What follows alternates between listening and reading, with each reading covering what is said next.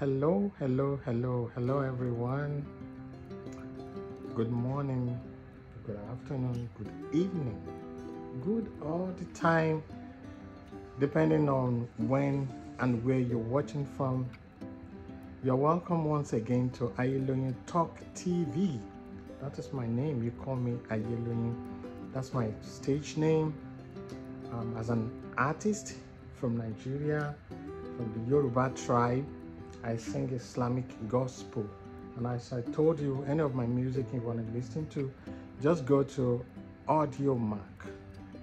Type in Ayeloyin, a list of my music will pop up, and just keep downloading and streaming the music. That is one of the support I need from you guys. Thank you always for the views, for the subscriptions, for the comments. I say big thanks to you always. You can say I'm very relaxed today, and I would like you to grab maybe a cup of tea, coffee, or whatever, and I want you to watch this with your partner, your spouse. I always want you to do that because that'll be one or two things we'll be learning together. Talking about where I come from Nigeria, as I told you. In my tribe, most of us doesn't believe in true love. When you are all over your wife or your wife is all over you, we believe it's not natural. Even some people will be calling you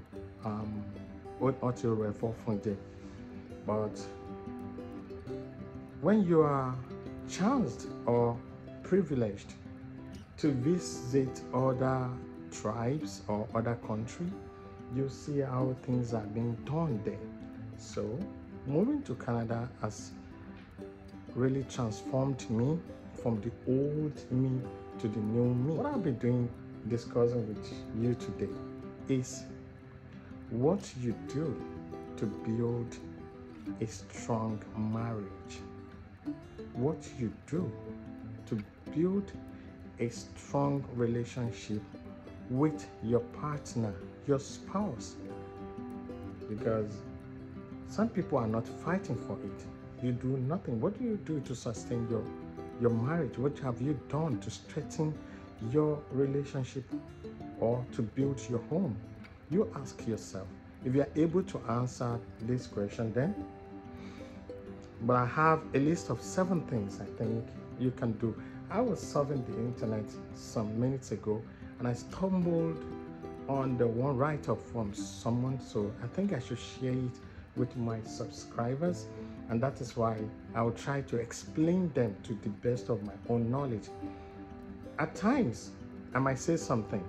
If you are not in agreement with it, let's meet at the comment section. I will never turn it off. I'll be here. I read all comments and I respond to each and every of it. So if you think maybe we should add this or that, I'm all ears. I stand to be corrected. These are my opinion. In your religion, if you think this is how we have to do it, this is how then I'm all ears. I believe we are learning. So to build a strong marriage, the number one thing on the list you should do is communicate clearly. Communicate clearly with your spouse, and often don't make it a one-time thing. Don't say we communicated yesterday and the next one will be next month. Don't let it be like that. Let it be an everyday thing. Communicate. Be open-minded. And don't let your communication be about bills or about the kids, Talk about each other. Discuss things. Talk like you just meet each other. Talk like a family. Never be bored of each other. So you discuss things. You communicate clearly. When I say clearly, don't expect your spouse to understand what you are saying without saying them. You are thinking something and you're like, you're supposed to know your quotidian and you should have known what I'm trying to say. No. Communicate clearly and often. That is the first one. Communicate clearly. Don't speak in tongue. Unless if you want to speak in sign, you sign. Maybe it's something that you both understand together. That is the number one thing. And number two, tell your spouse or your partner that you are thankful for having him or her always. Let him know you are so thankful. You're so lucky. Oh my goodness. Tell them, tell him, tell her that you're so beautiful and I'm so lucky to have you. That is what I tell my Abby always. I say this to her with what I do. I say this to her with what I say. Because in actual sense, I'm so lucky to have her. I'm so lucky to have her. And I appreciate everything about her. Let your spouse feel special every time. Not just a one-time thing. Don't wait till Valentine. Don't wait till it's their birthday or anything. Don't wait till it's your anniversary. Every day should be your anniversary. And that is number two. Number three thing that can help make your marriage strong is make time for you two as couple. Make time for each other as couple. Travel to eat with each other. Cuddle. Cook together. Clean the house together. Have a walk together.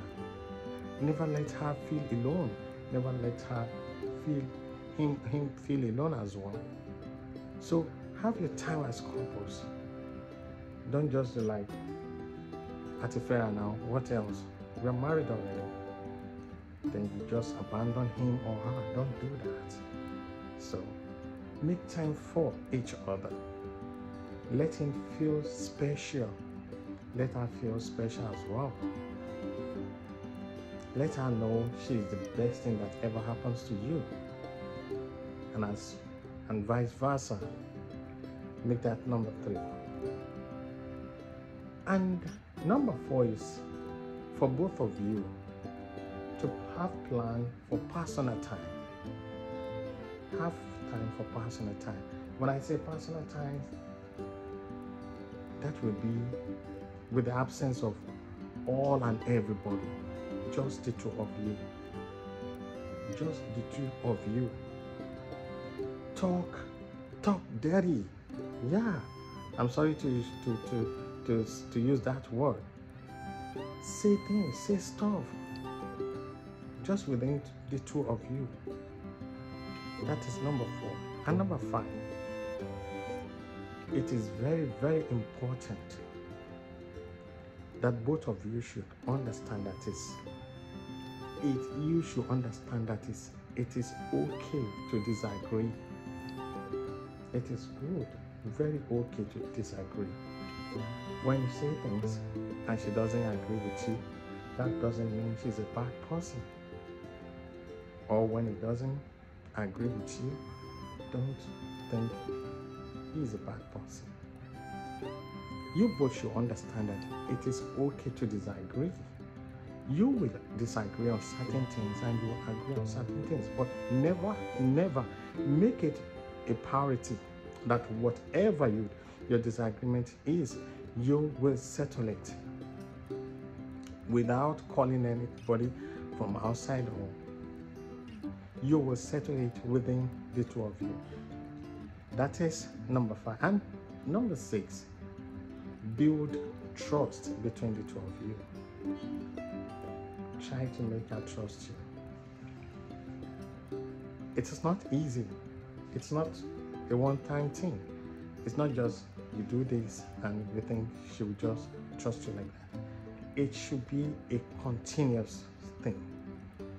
Do it over and over and over. Build trust. If you are able to build trust, then your marriage will be very, very strong. That is number 6. And number 7 is both of you should learn to forgive. Learn to forgive each other.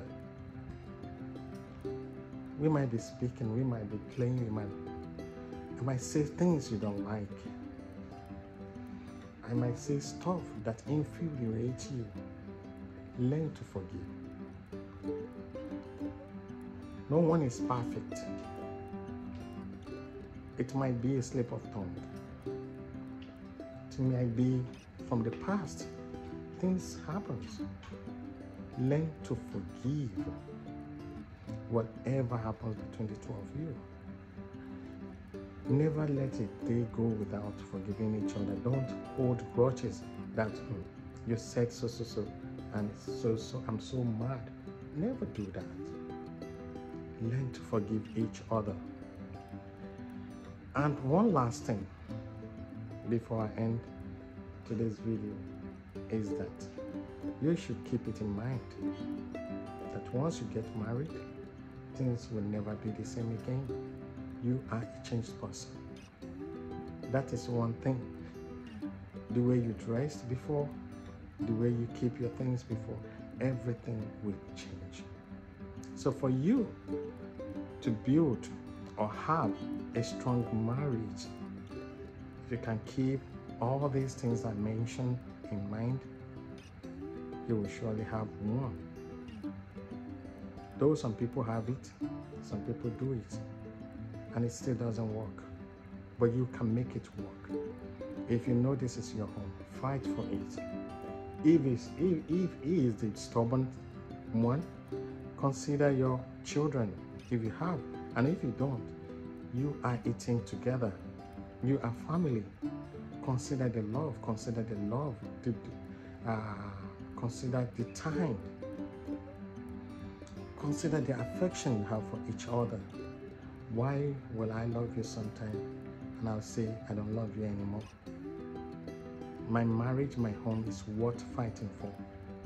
And I'm ready to go toes, nails and teeth to fight anybody that wants to tear my home apart.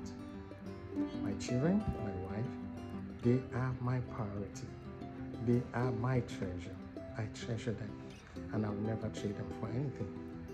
Have this in mind and your home will be peaceful. In my next video, I'll be telling you what to do to satisfy your partner's sexual urge. Until then, keep subscribing, keep commenting, the thumbs up make a lot of sense to me, and I will see you in my next video. Thanks and bye for now.